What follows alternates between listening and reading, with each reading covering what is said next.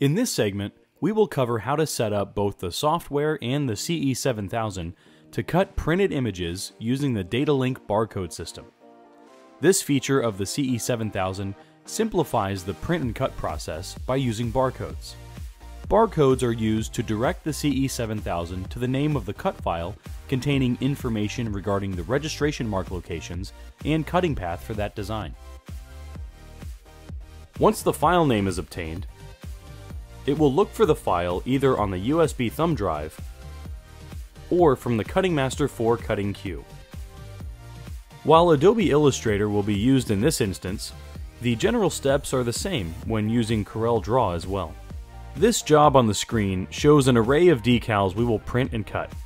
To make this work effectively, the artboard has to be resized to fit the artwork, along with the registration marks and barcodes.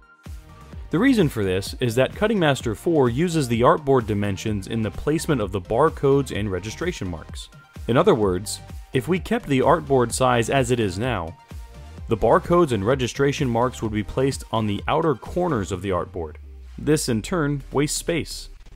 The first step then is to tighten the artboard so that it fits the artwork by clicking the Artboard tool in the Tools palette. In the Artboard tool option palette on the other side of the screen, let's click on the Preset pull-down menu and then select Fit to Artwork Bounds.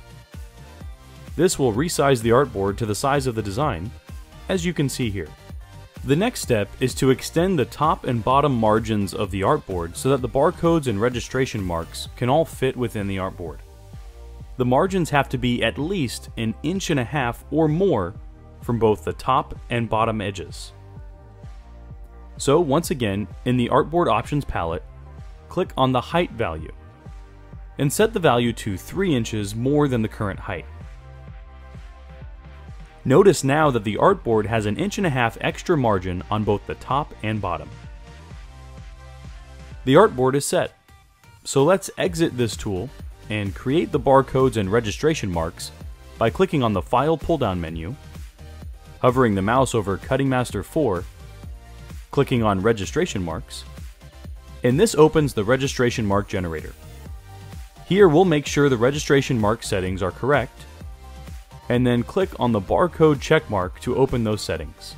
The first option is the barcode type. This pull-down menu has two selections, Standard and Roll Media. Standard is generally used for a flatbed cutter.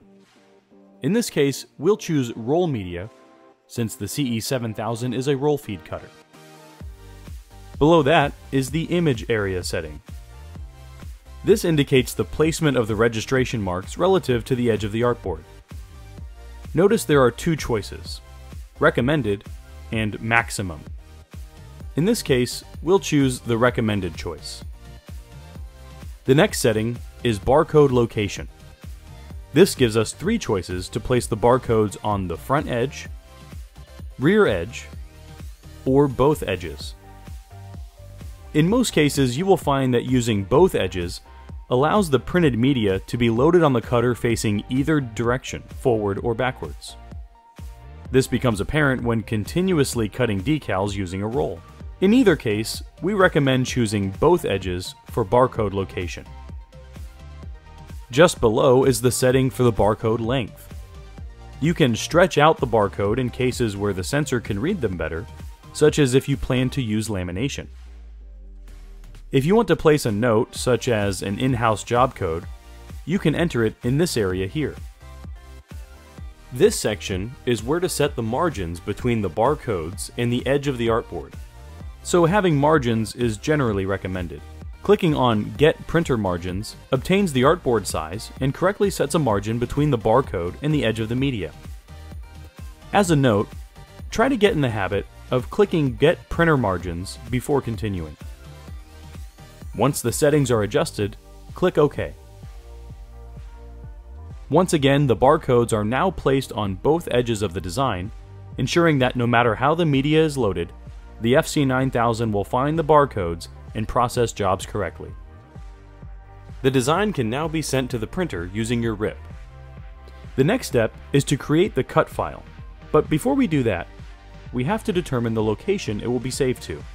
If you plan to have the FC9000 get the file from the Cutting Master 4 job queue, there are a couple of settings that have to be adjusted in both the software and on the FC9000. Let's open or switch to the Cutting Master 4 job queue and enable it to communicate with the FC9000 Datalink. This is done by clicking on the Datalink button on the top of the window here.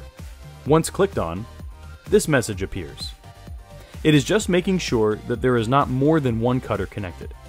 Just click yes, showing that you want to communicate through the Datalink server.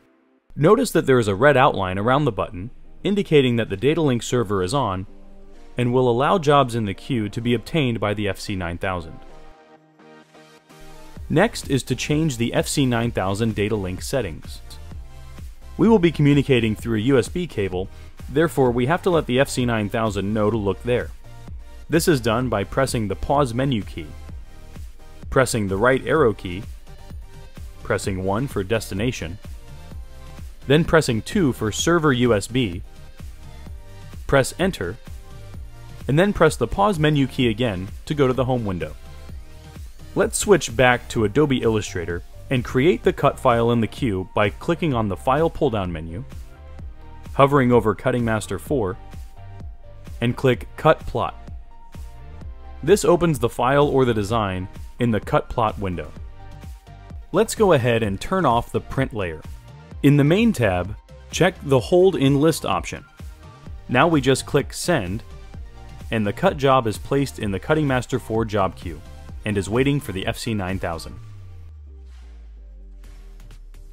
Go ahead and load the print onto the CE7000. Once loaded, start the operation by simply pressing the barcode button. The cutter will ask that the tool head be positioned near the black start bar of the barcode. When looking at the barcode, notice that right next to it, there is a black start bar.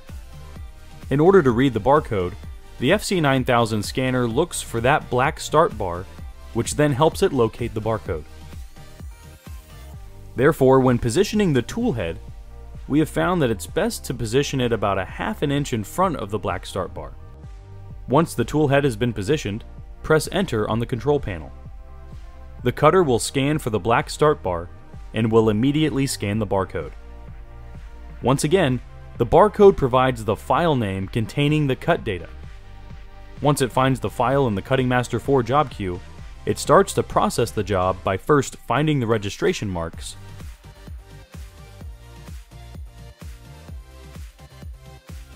and then cutting the contour.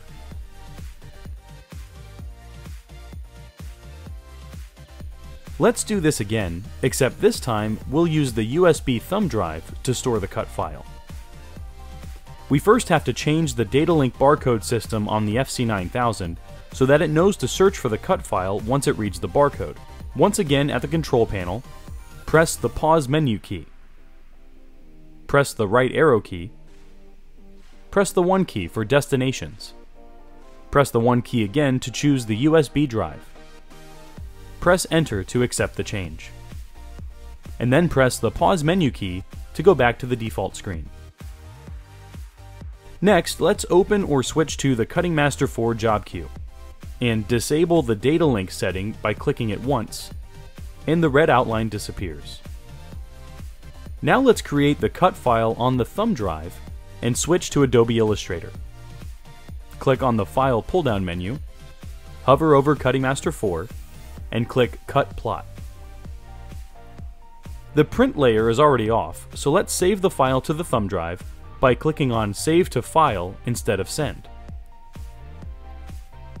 Choose the location of the thumb drive, which in many cases will automatically list the thumb drive if there is one plugged into your computer.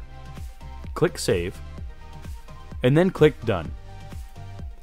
We can then remove the thumb drive from our computer and plug it into the FC9000.